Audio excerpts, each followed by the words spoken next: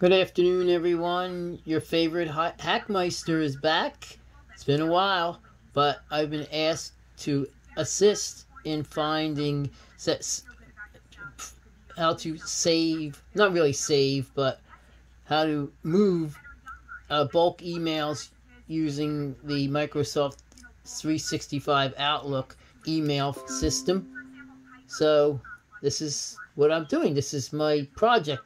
Okay, so I will show you two ways that I've learned, and I don't know if there's any more. These are only the two I've learned. Okay, so seeing that it's a project for Ms. Gould, I will show you using her, the most recent emails I received from her today. Okay, so here's the most recent one. So what we have to do is we will find our pointer here somewhere. Oh, look at that. Wow, look at that. There it is, the pointer. So make sure it's to the left of the name of the person with whom the emails you wish to move. So let's click on that. And then it turns into the gold check mark. Okay, so that's the first one. Now let's see. Oh, today, look at that. I got two emails from Ms. Gould. Okay, so let's see where the pointer wants to go.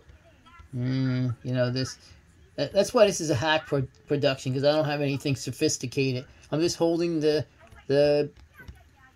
phone to the screen, and you know, I'm not the people on YouTube that have all the sophisticated stuff, and I will never appear in front of the screen. Thank you. Okay, so let's select that. Okay, so now we go over to our second screen here. It's not really a second screen, but the second part of our screen, and this is what you will see. Two set conversations selected, and with your options. So what you want, seeing as we've already discussed, we are going to move these to another folder. Okay, where the pointer wants to cooperate. Let's see. Yes, at some point. Oh, okay, there we go. Now we go, move. So we click on that. And then it opens up this section here with a list of folders. Or you can search for the folder if you've already created and it's not among the list of these choices. Or you can create a new folder.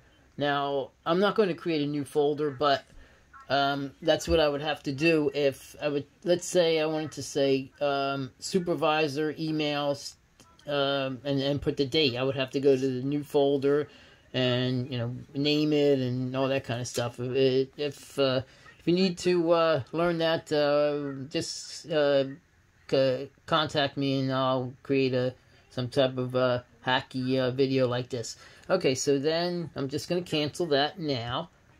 Okay, because I'm not going to do that. But that's basically how you move, you know, that. Now, let's say I want to move all of the emails I received today to a folder, and I would say label it, you know, emails January 18th, 2022. Okay, so let's go to the top. This is the most recent email I received from Ms. Cornelli. Let's click on that. And then now what you have to do is go down to the first one I received, which was the first one of the morning from Ms. Gould. And what you have to do, you put your pointer on the circle to the left of it. Now you have to, let's see if I can do this. I did this before, so I think I can do it again. You have to, okay, wait a minute. Make sure that's, make sure your pointer's there. Okay, there we go. Oh, okay, there's the pointer. Okay, so then what you have to do, yeah, it doesn't want to stay. Okay, so wait a minute. Okay, so there it goes. Now you have to do is hit shift and see, where's the shift key? Shift and click. Then you click, and then see it selects all the emails that I received today. See, like yesterday, I didn't include yesterday's. These are all the ones I saved today. So now, go over to your other section, and then it tells you you've selected 7 conversations, and then, do the same thing.